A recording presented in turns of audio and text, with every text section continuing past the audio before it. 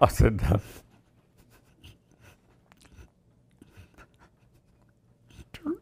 dear Lord, I'm going to try to make it, but I don't think I can without you. Carl Amos says he was doing yard work last Friday when bees started attacking him out of nowhere.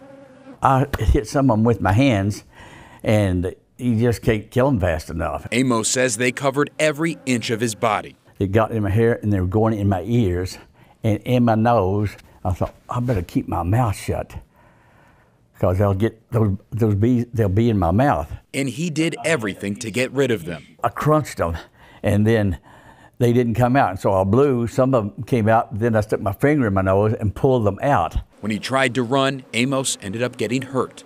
I fell to the ground, and I knew I had broken my leg because I heard it pop. So I thought, this is not good. Amos says he was down for 3 hours. I said, dear God, if I don't get help, I'm not going to make it. Until a Good Samaritan came and called for an ambulance. When he got to the hospital, the doctor says she's never seen so many stingers. I would say over 100. He had so many on his face and his hands. Removing them took a group effort. A lot of the nurses and techs kind of formed together to try to get as many as we could out before we transferred him over to the other campus to where he would have his hip surgery.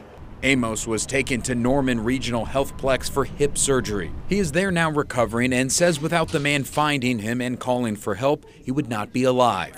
I feel I owe him my life. In Norman, Nick Camper, Oklahoma's News